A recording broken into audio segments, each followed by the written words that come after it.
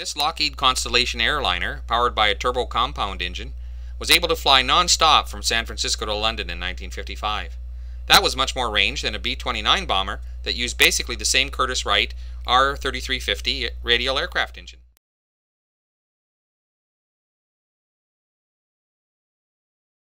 Back in the early days of World War II, Allison aircraft engine designers were figuring out a way of cutting the fuel consumption on aircraft engines so they could go further on a tank of gas.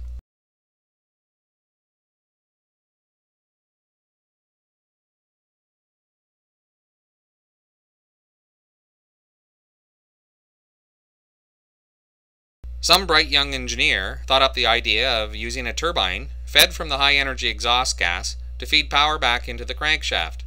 The engine was called a turbo compound engine. Curtiss-Wright ran with the idea after the war and spent many hours and years developing an engine that burned 20 to 30% less fuel from the same horsepower. Given the current price of fuel, we could really use an engine that increases the miles per gallon by 20 to 30%.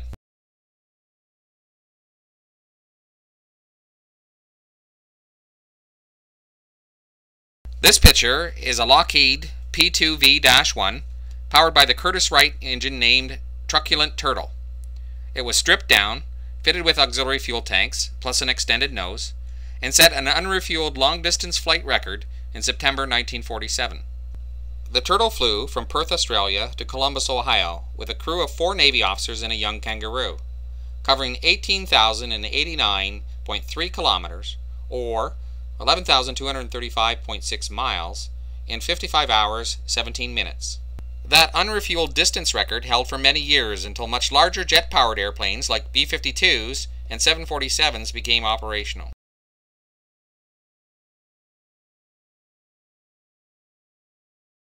This picture is a diagram of the Curtiss-Wright R-3350 turbo compound engine.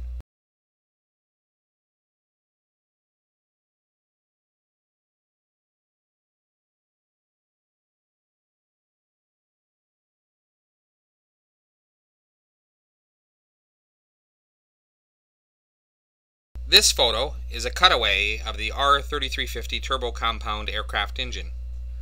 One of 3 blowdown turbines can be seen on the left.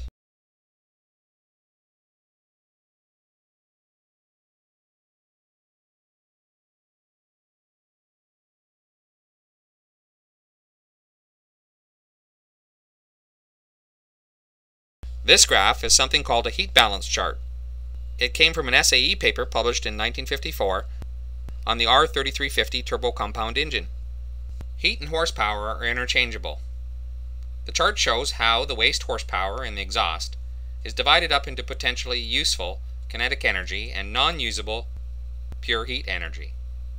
The potential kinetic energy is a grand total of 920 horsepower, or 34.7% of the total energy in the exhaust. Note that this engine is only putting out 1,680 horsepower at the prop. The waste horsepower in the exhaust far exceeds that number at 2,655 horsepower. How can this be? Yes, it's really true. All internal combustion engines put out far more horsepower out the exhaust in the form of waste heat and kinetic energy than they put out in the crankshaft. What is kinetic energy? Kinetic energy is merely the blast of air coming out of the exhaust pipe. It has nothing to do directly with the temperature of the exhaust gas. This blast of air can drive a turbine. The most important thing to note about this diagram is the amount of horsepower wasted by the exhaust valves at 525 horsepower. The main problem Curtiss-Wright had was the exhaust valves would break up and take out the turbine on the way out of the exhaust pipe. No wonder Curtiss-Wright had problems with the life of the exhaust valves. Most of the development money was spent on trying to improve the durability of the exhaust valves. All 3 turbines recovered only 160 horsepower. The 160 horsepower represents a 10% increase in horsepower with no additional fuel burned. Looking at it another way, for a given horsepower, it represents a 10% reduction in fuel burn.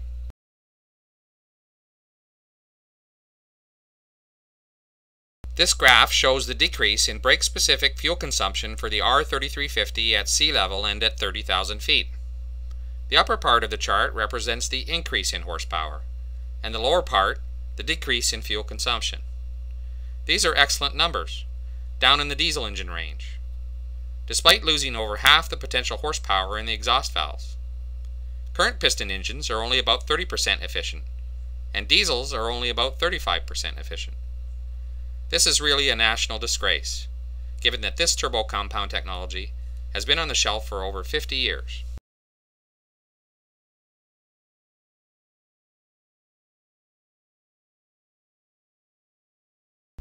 Along came the four-stroke rotary engine about 1959, with no exhaust valves. For some strange reason, nobody put two and two together and married the rotary with the exhaust turbine, despite the fact that Curtiss Wright was working on both. Later, and sometime in the 1980s, NASA discovered the rotary engine, and they thought it would make a fine aircraft engine. They were proven right. Mazda rotary engines have been used in light aircraft since 1973. This is a heat balance chart for a Mazda Wankel rotary engine. Note, for a 200 horsepower engine, there is over 300 horsepower wasted in the exhaust. If we can capture only 1/3 of that in kinetic energy, we could increase the power output to 300 horsepower. A 150% increase with no increase in fuel burn. Or putting it in terms of miles per gallon, we could increase the miles per gallon by about 50%. That's not likely to happen on the first engineering models, but 20 to 30% is probably obtainable.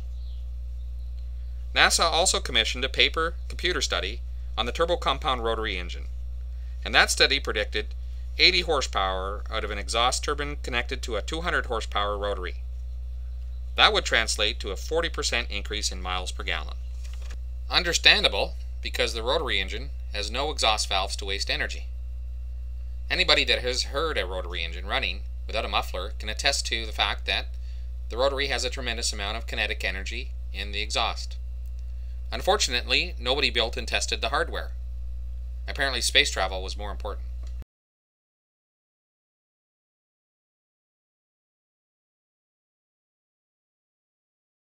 This 3D drawing is a very straightforward application of the turbine to a rotary engine. One feature of the Mazda rotary engine is it's capable of running up to 11,000 RPM. This is the same RPM range of many turbine engines. No gearbox would be required with this configuration. The exact diameter of the turbine can be changed to optimize the horsepower. Also, variable nozzle can be implemented to broaden the RPM range, where the turbine is effective in extracting waste horsepower. For cooling purposes, the turbine blades can be hollowed out exactly like the turbine blades on the R3350.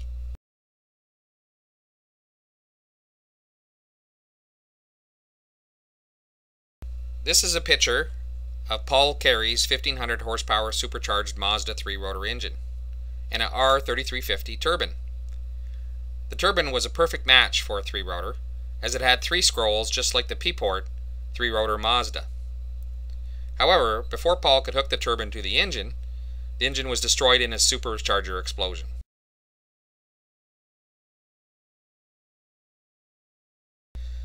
This 3D drawing is a configuration that uses stock off-the-shelf turbocharger to implement a turbo compound engine. Again, a variable nozzle would broaden the RPM and horsepower range. Turbo compound diesel truck engines are already being manufactured. The question is, when is the passenger car industry going to wake up to these facts?